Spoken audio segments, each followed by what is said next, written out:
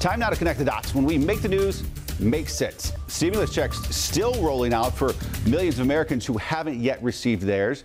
Meanwhile, lawmakers are debating whether more money should be sent to Americans as the unemployment rate skyrockets to record levels. There's already talk in Washington about another round of economic stimulus.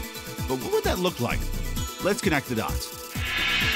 There are a lot of proposals out there, but the one getting the most headlines is the idea of giving everybody making less than $130,000 a year $2,000 a month. You would also get $500 for every qualifying child.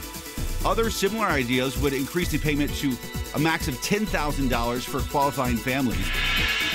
While those proposals are getting some traction, President Trump has said he would only accept another stimulus bill if it included a payroll tax waiver. The White House argues that's the best way to help struggling families and the economy. But critics complain this wouldn't help the millions of people out of work since they're not on a payroll. There is still a lot of skepticism that any one of these ideas could make it to the president's desk. And that is connecting the dots.